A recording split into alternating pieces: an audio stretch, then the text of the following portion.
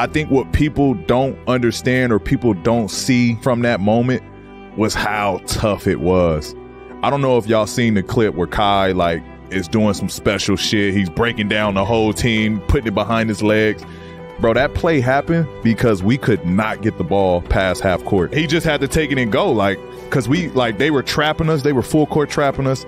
And we could not, like, their pressure was so crazy. Us picking up full court, Bron, Cole, they all like picking up full court. Melo, they like in our shit. So like, y'all was loaded.